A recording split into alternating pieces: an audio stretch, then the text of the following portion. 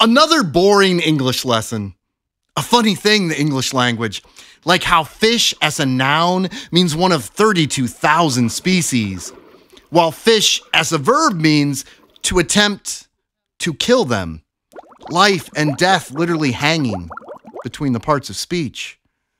Fish, noun, an underwater breather. Fish, verb, to take their breath. Interjection. Damn. Fish, noun, an animal with scale-covered flesh. Fish, verb, to pierce their flesh. Simile, the contrast cutting like a fillet knife. Fish, noun, a living being.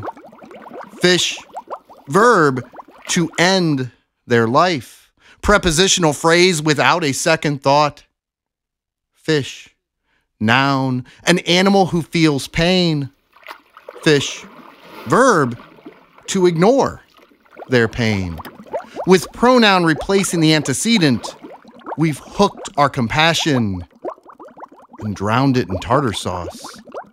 Fish, noun, a vertebrate unable to scream. Fish, verb, to sit in the breeze and pretend killing is peaceful.